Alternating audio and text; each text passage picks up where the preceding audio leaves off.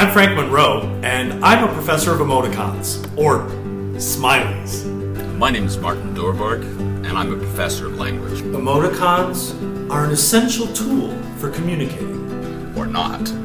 How is anybody supposed to know what you mean if you don't use an emoticon? Well, with words, like we have done for millennia. Martin doesn't understand the power of the emoticon. I keep telling Frank, did Shakespeare use smiley faces when writing Romeo and Juliet? I made this emoticonic table. My favorite is the heart. That's just for my wife. Squash at 8. Is that a threat? Is he threatening me? I don't know. Is he angry?